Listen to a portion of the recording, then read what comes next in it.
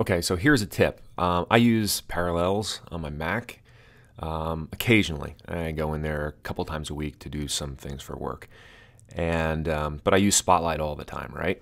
So you hit what Command Spacebar, bring up Spotlight, and I find myself launching applications that are within Parallels, one of my virtual machines.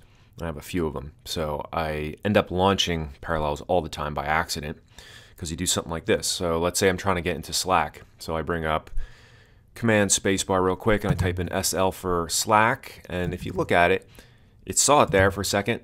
It said Slack just for a split second, and then it jumps into Setup Launcher. Now I'm launching Windows 10, and I gotta say, wait a minute, stop. I can close it. I gotta hit shut down, I guess.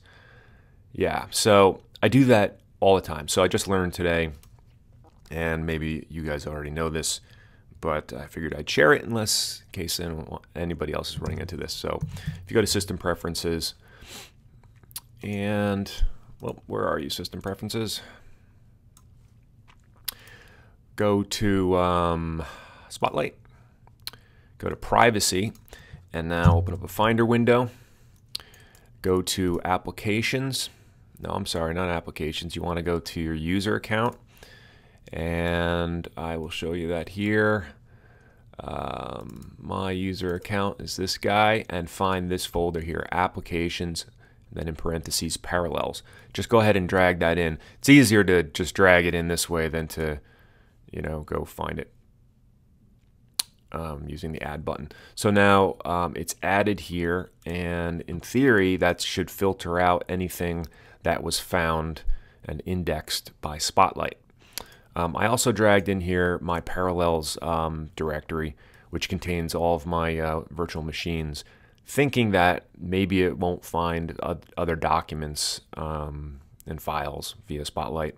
I don't know if that works or not, but it seemed like a good idea at the time. Now, if I go to back here to Spotlight and type in SL, it finds it.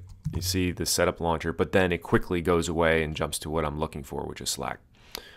So I think that works, and I hope that's helpful for anybody else using Spotlight and Parallels or other virtual machines.